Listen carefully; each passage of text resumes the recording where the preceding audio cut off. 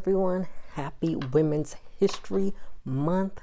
We are still going on with the Supremes train. Y'all, it's like almost 1 in the morning, right? So this morning I got up late and I was like, oh, I need to record. So I was like, oh, I could do it at night. It's going to be real quiet.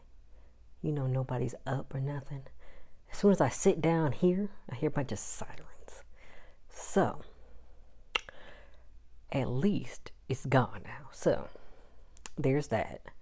I'm going to go on a slight tangent. I need to figure out how to edit and stuff because, you know, I could be putting some jazzy music in the background or something so I don't have to worry about if somebody's outside cutting the grass or if somebody mama yelling at them like my neighbor or something. Not that I hear them that much, but you know, there are a lot of things that go on. My mom be upstairs blending like it's a lot that goes on. I just heard sirens. So it's a lot that can be going on. So yeah, I'm gonna talk about, well, I'm also gonna say we haven't been in the corner in a while, even though I'm not gonna make this a screen. What is it, the screenshot? Is that what it's called? Whatever it's called, the image that you put on your video. It's not even going to be me. It's going to be the album cover, of course. So I'm going to talk about the Supremes' very last album called Mary, Scherrie, and Susaye. I just want to say, I love the cover. They look so cute. And I like that they gave it their names because it's just, I feel like that's like a cool final moment for the Supremes. I just want to say it was released in October 1976, but it did not have a specific date in October. Like, I swear, I Googled it and I looked on Wikipedia and there was like no specific date. And now it's raining again. But yeah, there was no specific date. This was their 29th and their final album ever. It featured, I have a typo, of course. It featured the final lineup of the Supremes, which was composed of the original Supreme Mary Wilson and latter-day members Scherrie Payne and Susaye Green. I had to look up how to say her name because I actually had to watch a video of her saying her name so that I could get it right. But I think that's a cute name, Susaye. The album, oh, and then all three of them had leads on the album. So this is some background information. The album was a mixture of disco, dance tracks, and R&B ballads. Payne and Green mostly took over the dance tracks while Wilson performed the ballads. So Green, Susaye Green, she was a member from 1976 to 1977. So she was on their last two albums, High Energy and Mary, Scherrie, and Susaye. And then Scherrie Payne was a member from 1973 to 77. She was with Cindy Songbird before with Mary Wilson, and then when Cindy Songbird left, they replaced her with Susaye Green. Yeah, and so this album was released 9 months before they disbanded. So that's a little background info. So we're gonna get into tracks just right off the bat. Oop, I'm scrolling the wrong thing. You're My Driving Wheel. That was a good opening song. It was very catchy, easy to sing along to. I love car metaphors when it comes to sexual/love songs. So I love the metaphor of the song. So that was my jam.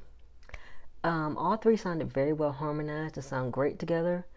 The music is very time appropriate and I love the beat. And it reminded me of The Wiz again. You know, that's one of my favorite movies. And yeah, so that when I listen to some songs on Cream of the Crop too, I feel like it's a great opener for the album.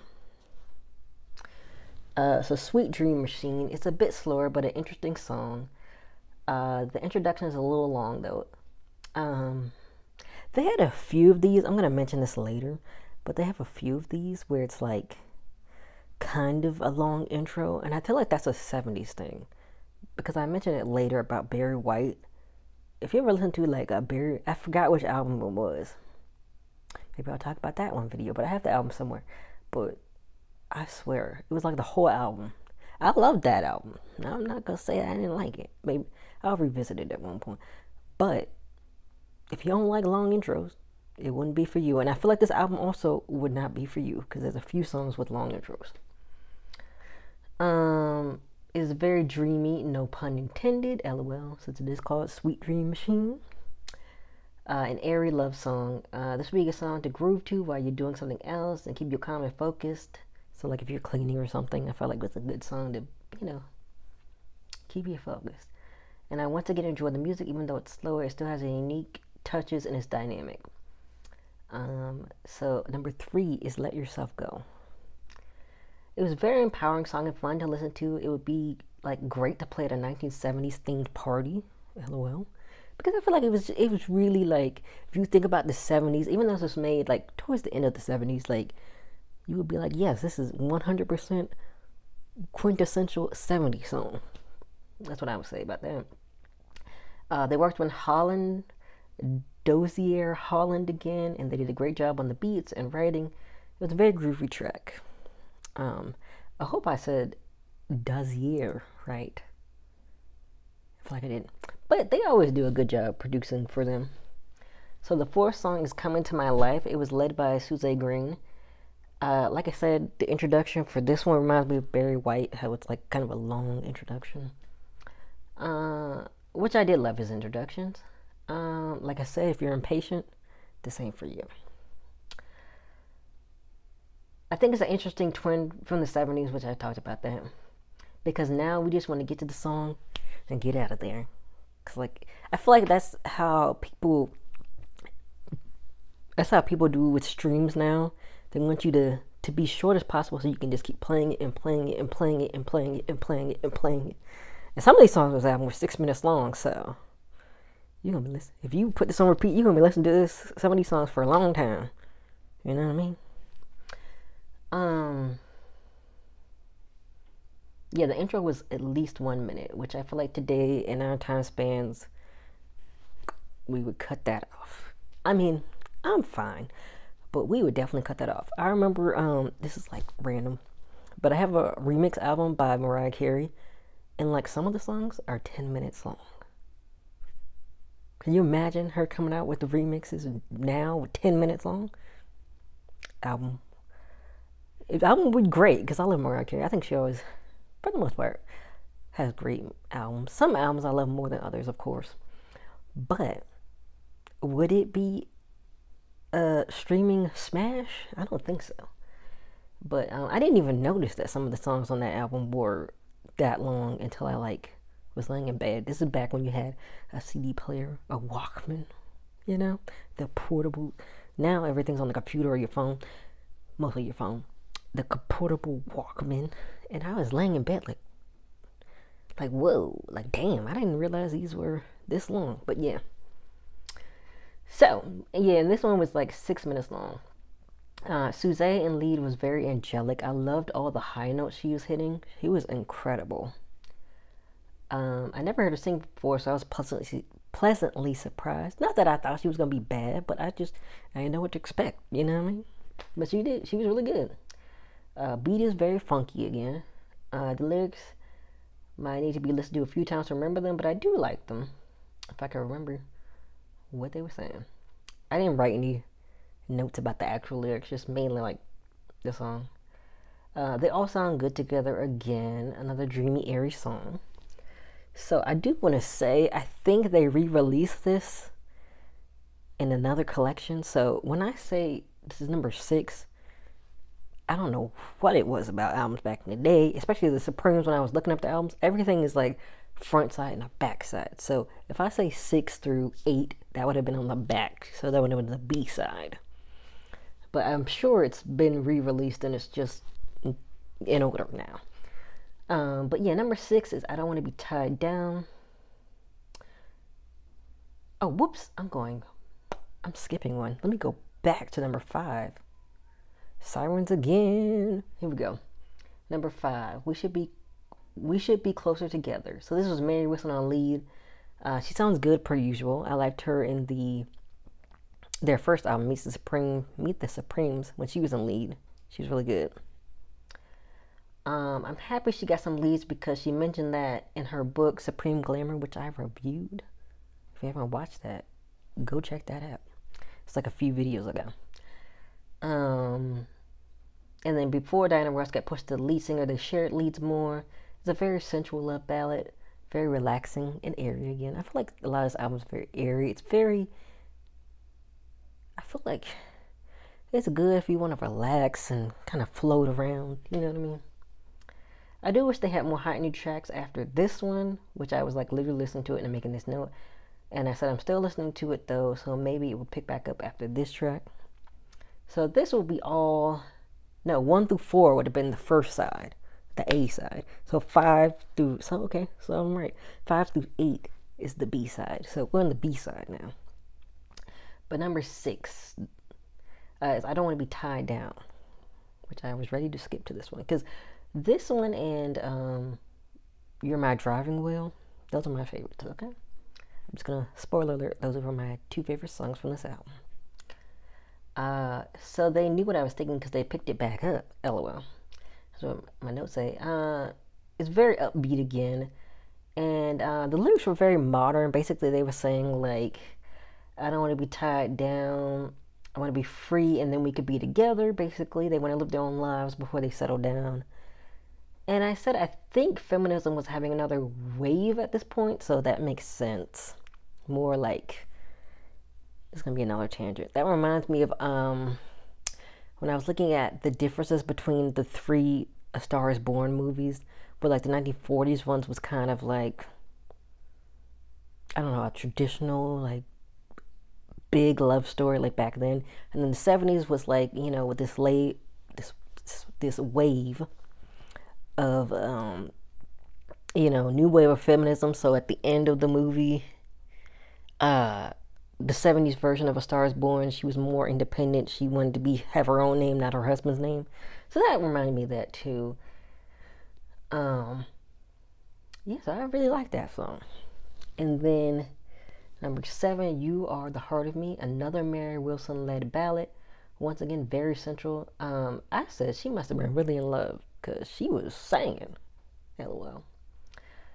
So it was like no matter who was in lead though, you believe whatever they're singing because they all put passion into their lead singing. And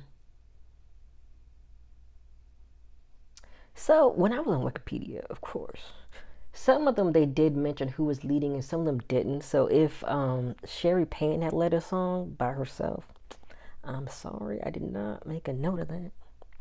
I didn't really look too much into it. Sorry about that. But yeah, I think all of them though, they did really good in their leads. This one's a very romantic and sweet song. And she was moaning when I was not expecting the moaning, and I was like, I did make a note of it. Another one to play at a 70s party for sure. And it wasn't like weird moaning. It was nice. I don't know how you could say moaning is nice, but you know what I mean. So the last song was Love. I Never Knew You Could Feel So Good. Once again, it's upbeat. Susaye leads the song again, and she once again is great in lead vocals. I think the song ties up the album very well because it started off on an upbeat song and ends with one as well. And I feel like this whole album will be great for a 70s party. Just play it the whole way through. And then play Barry White and like Donna Summer, whoever else. But you gotta keep this album. You gotta have this album though. So I'm gonna tell you my overall opinion. I really enjoyed this album. I will say the middle of it was a bit boring because the beats were very similar and the style of lyrics was too. I wish they had more upbeat songs like You're My Driving Wheel and Don't Want to Be Tied Down and Love. I Never Knew I Could Feel So Good. I think it was a great last album for them though compared to the first, which I know they had many lineup changes. So I feel like I wanted to make a note about this and I forgot. But I know Cindy Songbird was in there. But now I'm trying to mean, I wonder if, well, I guess Scherrie Payne had always been there. Don't quote me on that. I was supposed to look that up and I forgot. Sorry. So here we go. I like that they all got to sing lead, and I love when girl groups do that versus only having one lead singer on every song. So I like that they split it up. I feel like that was really nice. will give it a 7 out of 10. I still loved Cream of the Crop more, but it's still way better than Meet the Supremes. So it's like in the middle. Meet the Supremes is down here. Cream of the Crop is up here. And then Mary, Scherrie, and Susaye is in the middle. So, well, it was pretty good. It got one less than Cream of the Crop. So, hey. I did wish they had more upbeat songs, but overall I think it was a great, especially production-wise, and with the groups being able to showcase their vocal abilities. So those are my opinions overall on that. And y'all, I tried another format poem. Like I did the diamond looking one last week.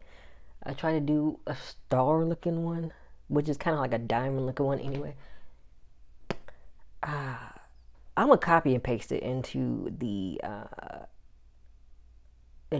description like last time, but these formats in Apple Notes, they don't mix very well. I did have Microsoft Word on my phone, but I was listening to this on my computer as I was making my notes because I was like, oh, this would be easier to be on the computer. And then I went into my phone and I messed up the format. And I got back on here and I fixed it again before the video. So I'm going to give like a good example from the website that I use. It's called shadowpoetry.com. And I'm going to explain the format in 1 minute. So it's called Joseph Star. So it was created by Christina R Jussaume in 2007 in memory of her father, who had passed away, unfortunately. It has no graphing, but it is written according to syllable counts. The syllables are 1 syllable, 3 syllable, 5 syllable, 2 7-syllable lines, 5 syllable line again, 3 syllable line, 1 syllable line. So it's kind of like reversed, except for the middle. So I'm gonna like give the good example. I'm not gonna give the whole thing because she has like 4 parts to hers, and I didn't commit to that. But I'm gonna read what I have. I'm gonna paste it into the description, but it's not gonna look nice as hers. I might put it in Word or something before, and then just copy it and try to copy it back into my notes. We'll see, because my format is weird.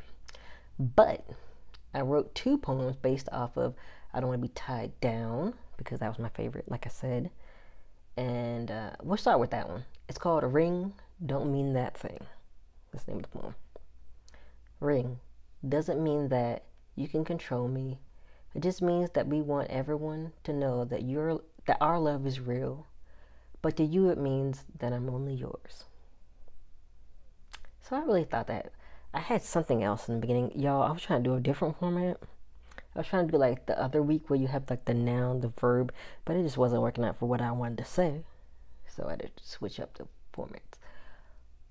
But I really think that goes great with the song because it's like, it's not saying she doesn't want to get married. She's just saying, not right now.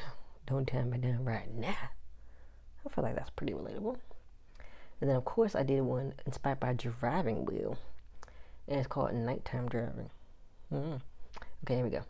Wheel, driving me, insane with your love, rev me up so I can't resist it when you want to ride me all night long and fulfill my desires. So that one pretty much sums up that song too. So yeah, so next week I'm probably gonna just go ahead because it's like, well, yeah, because it's like weird because, let me see the calendar.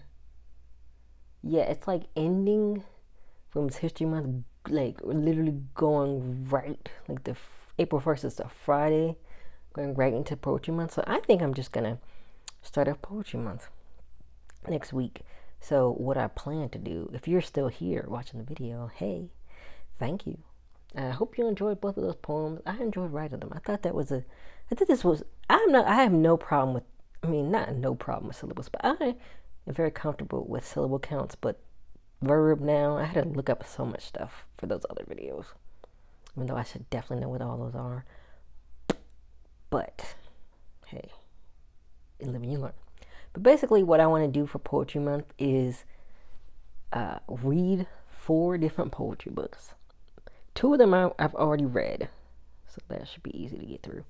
And then the other 2 are going to be brand new books that I have not read. Now, they might not be brand new as in I just got them. They might be brand new as in I had it for a while and I have not gotten past the first one. But one of them is brand new because I just bought it like a few weeks ago. It's by Rumi. I hope I'm saying his name right. But yeah, I hope you all are having a good month, week. I know a lot of stuff is going on. There's a new variant of COVID, so that's not good. There is gas going all the way up. Like the other day, I'm gonna end the video soon. But the other day I was at Costco in the line. Luckily I was off, so that it wasn't like I was in a rush. But yeah, everyone who had the Costco membership was like $3.93 over here. We're all going. But yeah, so I will see you all next month for Poetry Month. Also on my TikTok, which I always link my username down here, down in the description. Follow me over there because I'm going to do it. I'm going to record a poem every single day. It's not going to be a new poem because I'm going to take baby steps because it's going to be my first time trying to record every single day and post every single day. So they're going to be poems from last year. So I'm going to cheat a little. But yeah, I'll see you all next week.